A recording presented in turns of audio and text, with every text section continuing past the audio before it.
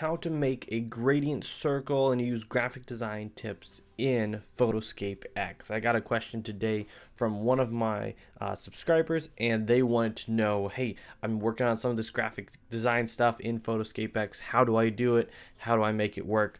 Well, today I'm going to show you guys how to do that.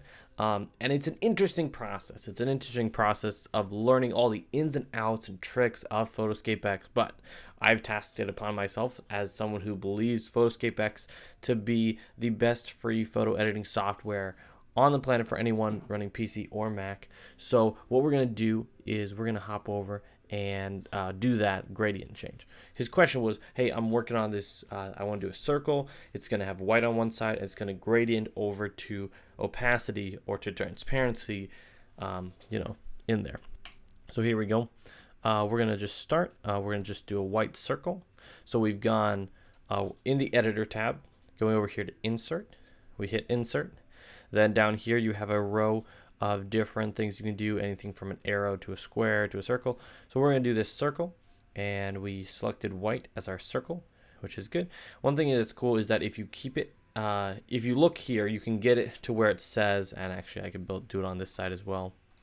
You can get it to where it shows if you are at a perfect circle. So that's kind of a neat little thing in there. So you get that. All right, but he wants it to go from white to a gradient opacity. Here's how you do that. So over here you have a gradient. So you have solid color, pattern, you have some, what is they actually call this? Blurred texture. Okay. Interesting that that's what they call it. But then you have gradient on the side, which is what most people hop over to if they want to add a flare to what they're doing. So we're going to go over here, select white, and then over here as your second color, what's awesome is that down here, of course, you can select whatever color you want, but down here you have an opacity slider, and right now it shows opacity at 100%, which means it is 100% superimposed over whatever layers are behind it. But if you slide that down, you can slide it down to 0. Now, what's interesting is even at a 0 opacity, that color is still coming through a little bit, which is kind of interesting. What I would do is I would select them both at white. And what's also interesting, you guys, what's also interesting is this is actually where I found the kind of Easter egg in the new update that I haven't been able to, I went through the update, but there's a few things that I found in here. Check this out.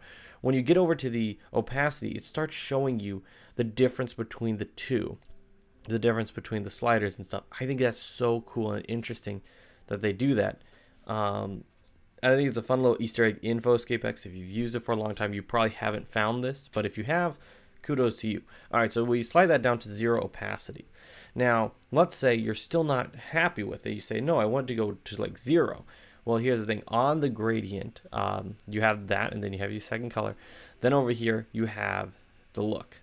And this is where you can go and you can shift how it looks. So if you want it like that, that's pretty good. But if you wanted it to be a bit more gradual, you have that one. And the thing is, you just have to look around and see what is available and what you're wanting that end result to look like. So there's enough there that I think you'll probably find something you're happy with. And what's also really neat, there is a reverse button, which is pretty quick and easy. There is a rotate button to rotate it in different directions, which is nice. There is a hue. Okay, hue doesn't really help you in this situation. Saturation, scale. So that would be that adjustment. You can change the scale of it. So really, you have a lot of customization there to give you what you're wanting. And then you have an X and Y, which actually moves that pattern.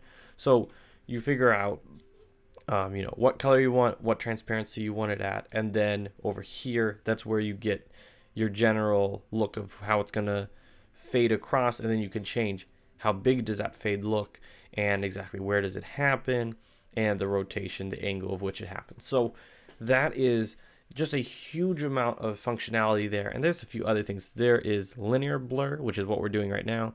Radial blur, which is going from the center. Angular blur, so that's going to be just rotating around, which looks pretty neat. And then there is reflectant gradient. Cool. So that's just going to give you a reflection off of it. All right, so with that all being noted, you have a restore to default if you wanted to do that. One thing that I would encourage you to do, if you think you're going to do this a lot, definitely go into favorites and select something. Like I have one of my favorites in here, and my favorite there is what I use for text a lot. But yeah, there's a lot of things in there that I'd encourage you guys to take a close look at. The graphic features in PhotoScape X are really good for, of course, being a free software. But yeah, if you were having some struggles with that, that's how you can do it. If you want to do this and not on like an image like this, basically you could just go and put it into a new project. So go over here to new. You could start. Sorry guys, need some water. Start totally transparent, and then you can just go into insert like we did before. Grab that. Looks good. It still actually holds that gradient that we had set on it before, and that's where you can make more of those adjustments, more of those changes.